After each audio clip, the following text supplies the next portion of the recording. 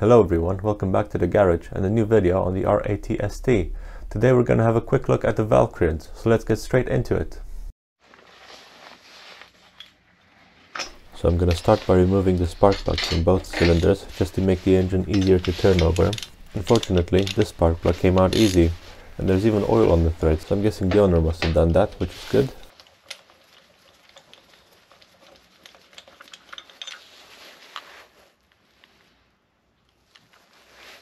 Next I'm going to pop out the inspection plug out of the crankcase, just so I can see the markings on the flywheel. And now I can remove the rocker covers. I've got a tray ready to catch any oil that might be dripping.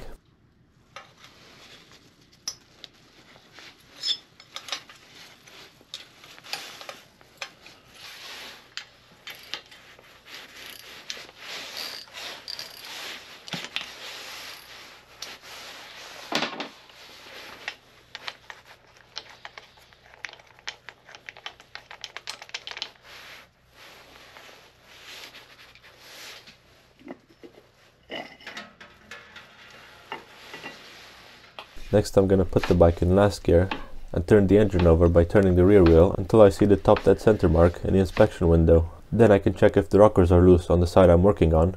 If not, I'll turn the engine over another complete revolution. Checking the rockers are free, just to make sure I'm on the top dead center of the compression stroke on this cylinder, which I am. And these valves are too tight for me to even put the feelers in, so I have to loosen them up first. And I just realized I forgot to mention anything about checking the end play. It's good on this bike, so that's why I didn't go into any detail on adjusting it, but it is important you check it, so next time I get an airhead in the garage, I'll make sure I demonstrate that.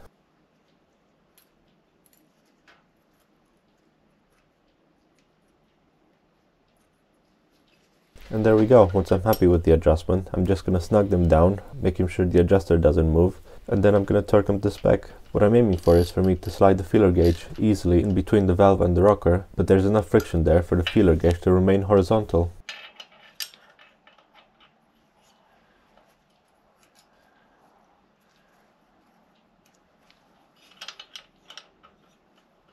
The correct gap should be set at 0.2 mm for the exhaust and 0.1 mm for the intake, but it's very common and a bit safer to put 0.15 on the intake, which is what I'm doing now.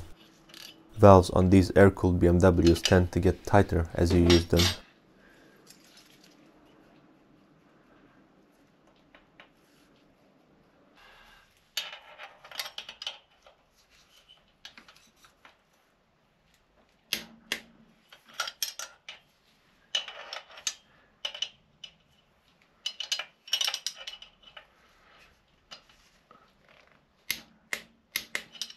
So I've just torqued the lock nuts to the correct specification and double checked the clearance, which is all good. Now I'm going to turn the engine over 2 complete revolutions, and then I'm going to check again and see if everything stayed the same.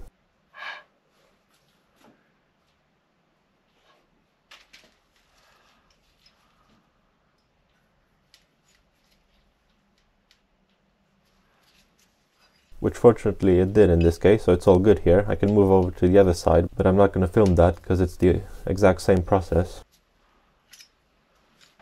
I've got a new gasket on this rocker cover. I'm just going to install it in place and put the nut in the center. And don't forget about the 2 small nuts at the back.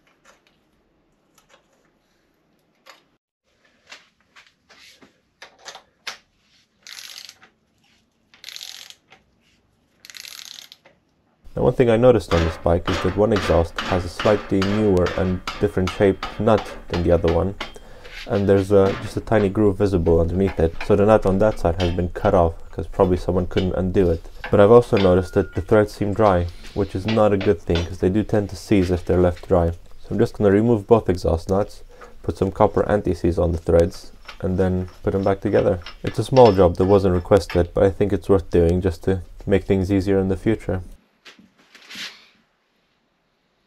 and there you could just about see the groove I was mentioning.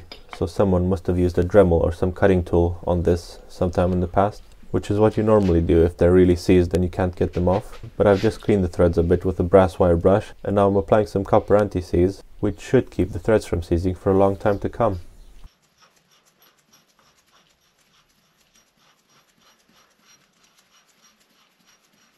Give the nut a few taps to tighten it back up, and we're done with the side. So I'm reinstalling the old spark plugs for now, just because they're clean, and I'm not going to use a torque wrench, I'm just going to snug them down. But this bike will get new spark plugs before it leaves the table.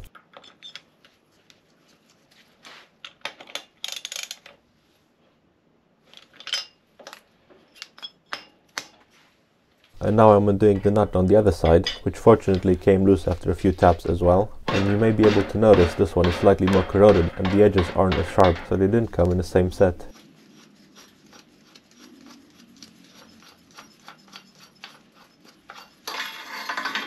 So clean the threads again, apply a thin coat of copper anti-seize, put the nut back and give it a few taps to tighten it, and that's it. We're done with this video.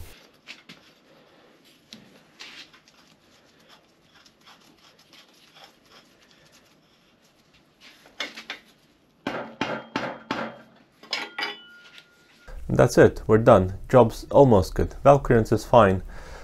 I didn't go into much detail in the video because I didn't feel the need, because it doesn't apply to everyone, but this bike has stripped studs in the head, which I didn't know. I only found that out when I tried to torque them to spec. They would be slipping. I spoke with the owner, he was aware of that, he just failed to mention it. And we're going to leave it as it is for now. It's not leaking, it was like that before, but next time this bike comes in, it's probably going to get some helicoils in the head and try to fix those broken threads. But apart from that, the valve clearance is good. We've re-greased the nuts on the exhaust, which is great. They shouldn't seize now in the future. And that's it. Thanks for watching, and see you next time. We're going to have probably 2 more videos on the R80ST, and that's it. Thank you.